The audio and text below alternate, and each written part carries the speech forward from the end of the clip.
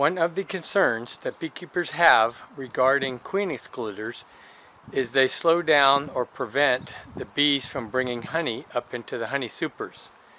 One solution for that is to put in extra entrances up in your honey supers.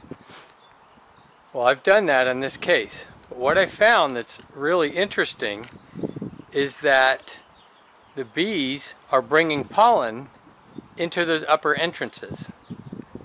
I've opened up the hive and inspected it. There is no pollen in the honey supers. The bees that are bringing pollen in are taking it all the way down. There goes one with pollen in it. There's another one. They're taking it all the way down to the brood chamber in the bottom. So not only does the queen excluder not slow down bees coming up for honey, it doesn't slow them going down for taking in pollen.